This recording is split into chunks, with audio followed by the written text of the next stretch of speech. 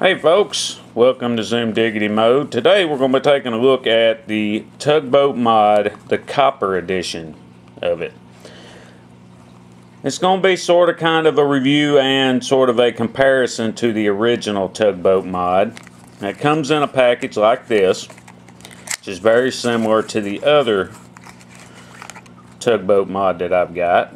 You'll get your mod, which hopefully yours won't have any kind of patina on it like this. It should be nice and shiny. I've been using mine quite a bit, that's why it's got that patina going on. I hope y'all can see that very well. This room's got some pretty bad lighting in it, and I apologize for that. Anyway, you get your mod, and unlike in my other one, you get this little slip of paper in there. Slip of paper. And let me tell y'all something.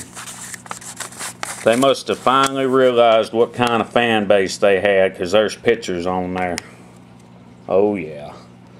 And this is perfect too. These are the perfect instructions. It says connect magnet ring to the bottom of the battery, copper side facing down. That means this side right here. The other side has like a silver ring in it, which is the magnet. Copper side down. Okay.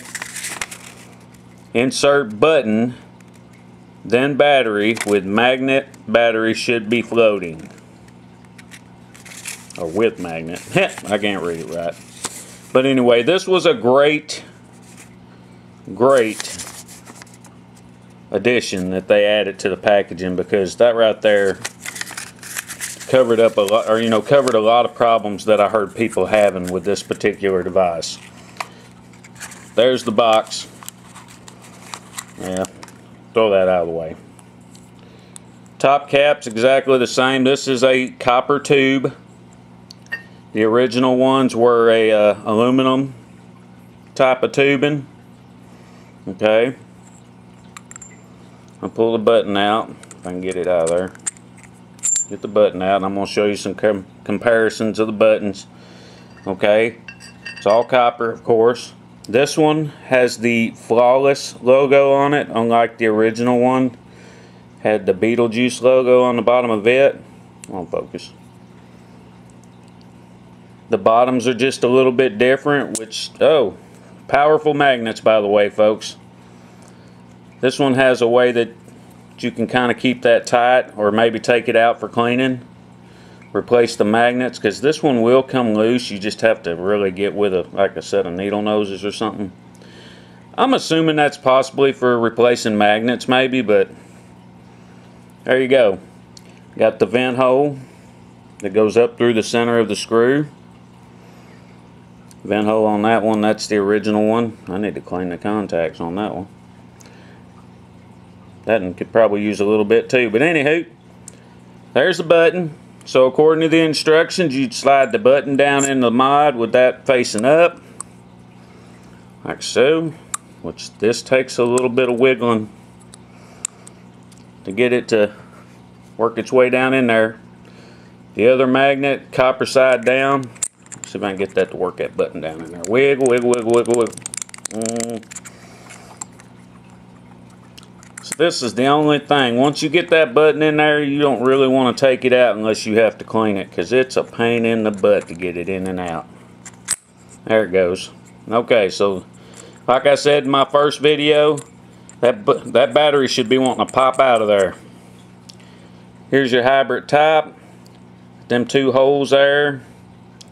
I'm thinking maybe that's so you can get a grip with it, a certain tool to get it off of there in case you get it stuck or something, but I believe most of the venting is down at the bottom, that one hole there. Now another difference I noticed, I guess you could call this like a revision 2 or something, but the original ones had these little grooves in them, which I guess, excuse me, I guess people was complaining because, like little pieces of Kanthal and mess can get up in them holes there. So on this one, there's no grooves down there.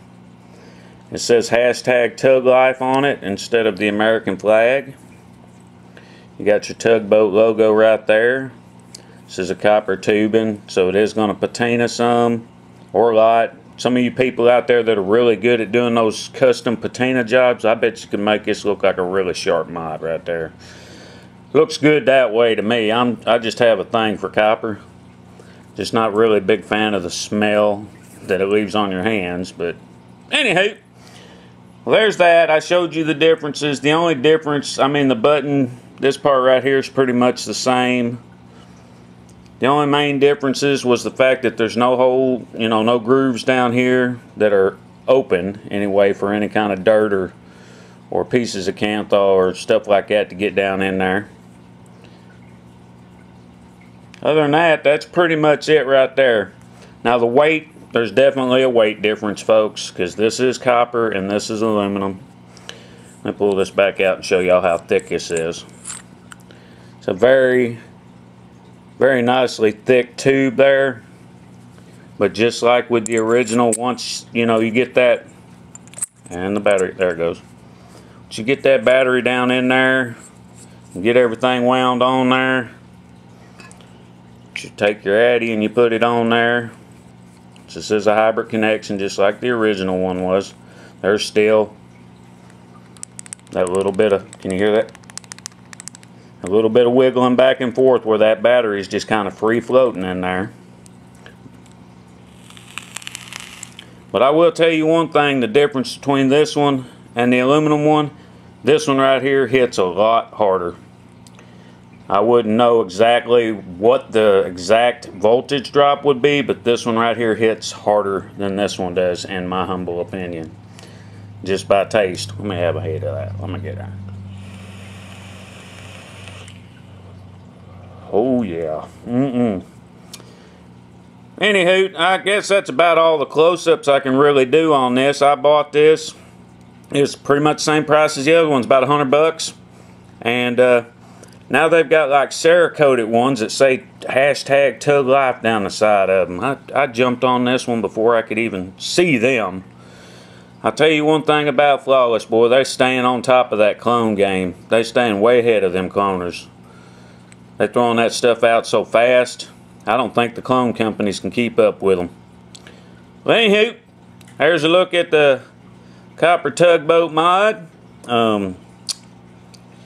Yeah, I really like it. It's a good hitting little mod there. It's affordable as far as our authentics go, and that's pretty much it. I mean, I'm not going to do a full-fledged review on this because, hell, it's just like the first one I did, except for a few little revisions and changes for improvements, in my opinion. So, there you go. Like always, folks, this is Redneck Vapor. Y'all keep on vaping, and I'll see you next time.